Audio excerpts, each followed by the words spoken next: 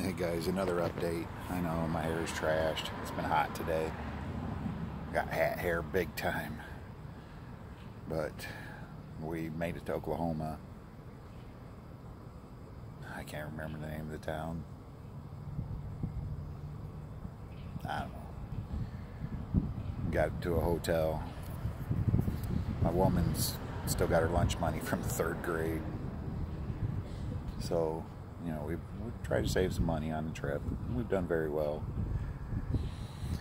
This last hotel room, we got inside. The cover's missing for this huge air conditioning unit. The bathroom door won't close. They're right in the middle of a remodel in the bathroom, or in the room. Had the potential to be a beautiful room. Beautiful. Not even close. Then we got a couple prostitutes move in next door. That was it. My wife was done. They were cool about it. They gave me my money back. But wow, what an experience. So we ended up at a really nice hotel. Super clean. A shower head that I won't have to bend down to take a shower.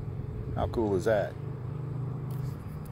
But yeah, today was interesting. I let her drive all day.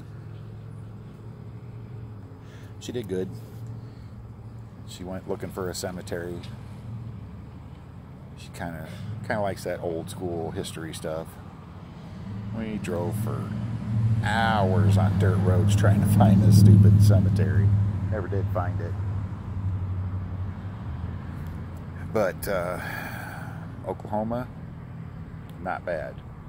As far as masks go, they've been pretty open, pretty good.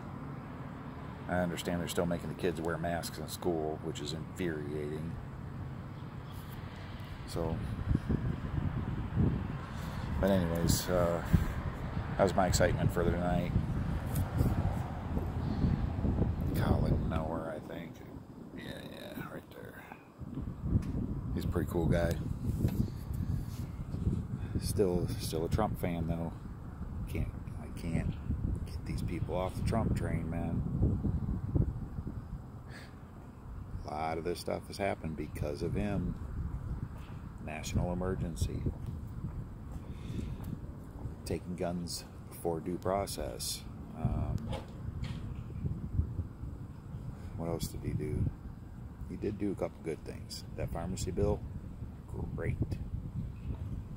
Apparently, I didn't know about this, but he hardened our electric grid against EMP attacks. That's why there's been brand new substations put up everywhere. Brand new poles, brand new substations, all that stuff.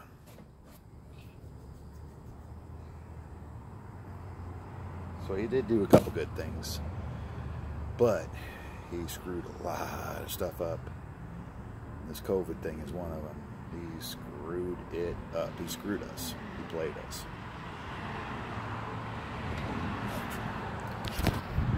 There's no way around that one. Doing the national emergency, letting Big Pharma get away with no consequences in this experimental roll up your sleever. You know he's in on it. He's in on it. He's still pushing it.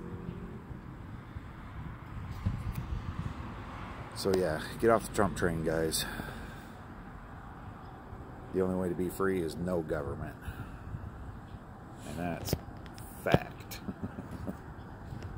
So anyways, nightcap, last smoke of the night. Just a little update about Oklahoma. It was not, the dirt roads are cool, but most of Oklahoma has pretty much sucked. Kind of like New Mexico. New Mexico at least had some scenery. Oklahoma's been flat as a rock. Or excuse me, flat as a tabletop.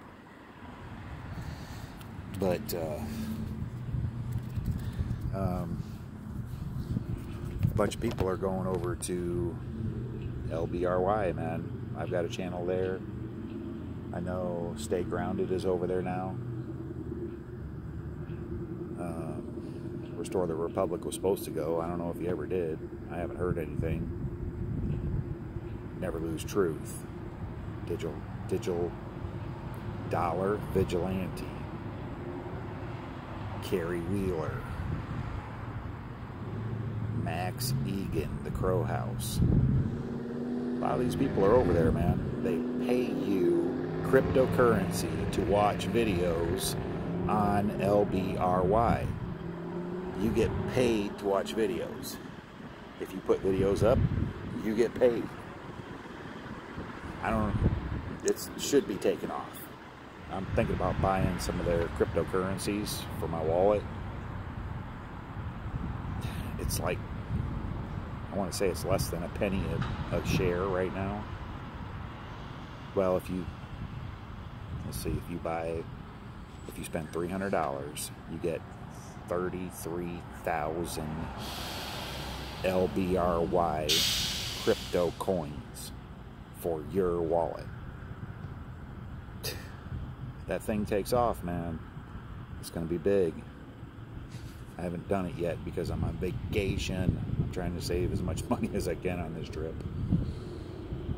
The trip I didn't want to go on just because I knew it was going to be expensive. I've loved it, man. I'm glad I went. I'm glad I didn't fight about it. You know, you pick your battles. It's been a good trip, man. And I needed it, you know. Get away from work and customers, and well, now I've got some really good employees, so I got I got 2 great crews. takes a load off my mind, although right now I'm way behind on sighting and service calls.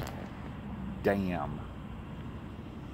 I took my work phone with me. It's been blowing up the whole trip.